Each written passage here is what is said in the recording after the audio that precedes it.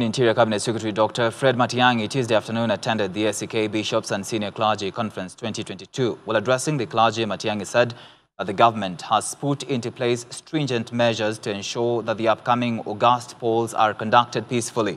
Matiang'i has also hailed the Anglican Church for its role in engaging government on issues affecting the nation.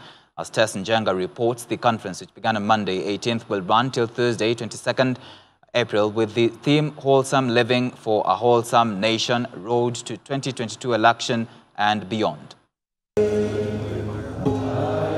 While addressing the clergy on the country's state of security, Interior Cabinet Secretary Dr. Fred Matiang'i has said that it is by and large safe and secure, adding that the ministry is thoroughly prepared for the elections.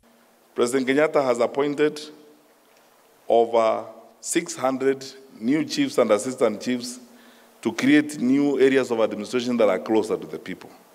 Just recently, the public service promoted 6,000 of those administrators to new ranks to give them new responsibilities. The president has demanded that before the elections, every deputy county commissioner has a brand new vehicle. And what that means is that in some counties, you have 4 or 5 vehicles that are going to be used by national government officials who are moving around the country. Matiang'i also dismissed the deep state notion, saying that the government is being run in a transparent manner. You know, when you keep saying this deep state, who is that? And the people who are using that phrase and complaining are members of the National Security Council. They hold public offices. They tell you they are powerful people. So who is that? Not this facade and stories that are being coined and being bandied around, just so that people create excuses and they camouflage around things that don't exist to survive, or create excuses and pathways of lying and carrying the public along with them.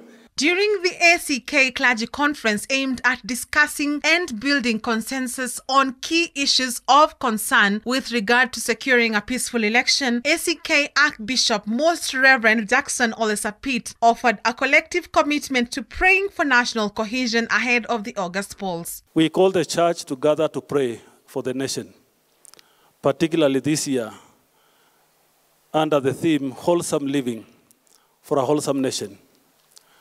We realize as a church we have a duty and a responsibility to ensure that Kenya is safe, because that's where we operate and do God's mission. Also present in the conference were Attorney General Kihara Kariuki, Cabinet Secretary for Youth and ICT Joe Musheru, and Inspector General of Police Hilary Mutyambai. The IG assured that the National Police Service is well prepared for the elections. National Police Service is properly and well prepared for the election.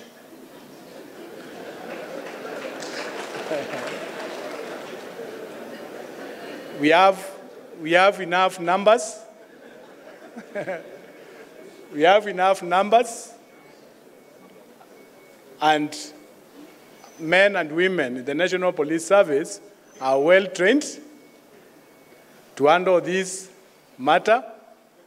We don't conduct elections, but we support IBC to conduct elections. On his part, ICTCS Joe Musheru assured of safe and secure technology to conduct and transmit the elections, while giving the media a safe space for broadcast and conducive environment for election coverage. The first thing is that we do not conduct any elections. The second thing, we do not have access to the servers. Okay? Those are not, it's not our domain, and neither do we have the passwords.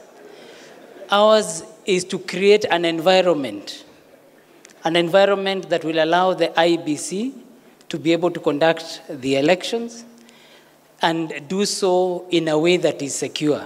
Attorney General Kihara Kariuki affirmed that the country is ready for elections and urged the clergy to tend God's flock as Christ exhorted Peter in response to loving him. We've just come through Lent, Holy Week last week, culminating in the crucifixion and resurrection of our Lord, as you know better than anyone else.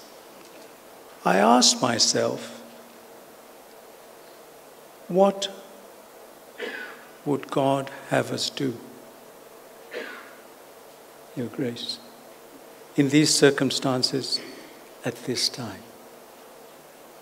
And I remember the words of our Lord